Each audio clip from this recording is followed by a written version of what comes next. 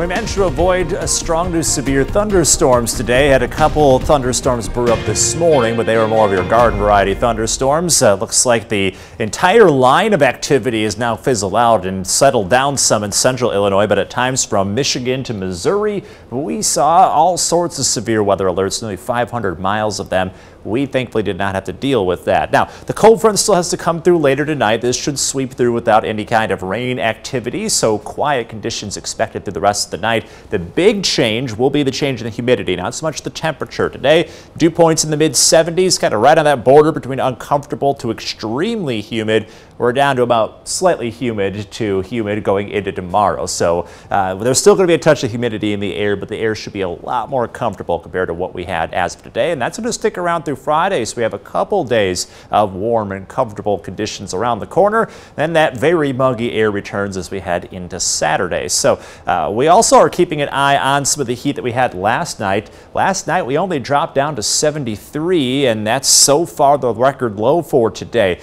The past record was in 1912, so well over a century ago at 66 degrees. We'll have to see if that holds together through midnight, likely to do so. So record-setting warmth last night. So that's why that cold front will also be handy, because it will get rid of some of those very stuffy conditions that we had last night. Tonight, only down about 5 degrees cooler than that, but still 60s ahead rather than the 70s under a mainly cloudy sky. And then we go into tomorrow with lots of sunshine and again, a lot less in the way of humidity. We'll have a high of 83 under that bright sunny sky. Light breeze out of the northeast should make for a picture-perfect Thursday, and we'll have again similar conditions to this going into Friday.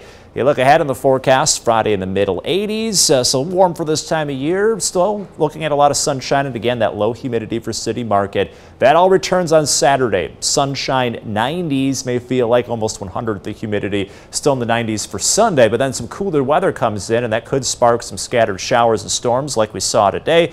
Eventually, we drop down to the low 80s for early next week. And your most accurate 10-day forecast will continue to hold on to a near-average weather all throughout next week. That means the low 80s with sunshine, so very typical weather for this time of year after some more ups and downs as of this week. And speaking of ups and downs, we ended up a little down on the 4-degree guarantee. The heat just never materialized thanks to the morning showers and storms that really limited how much we heated up today. So as a result, we were a little off on that 4-degree guarantee. So congrats to Ryan S. of Rockton. $156 is heading his way as a result of the 4-degree guarantee. We'll see if we can get back on track tomorrow. And in the meantime, if you're hoping to be possibly one of the next winners, head over to WREX.com. That's where you can sign up, Brittany. All right, definitely want to sign up for that, Alex. Thanks.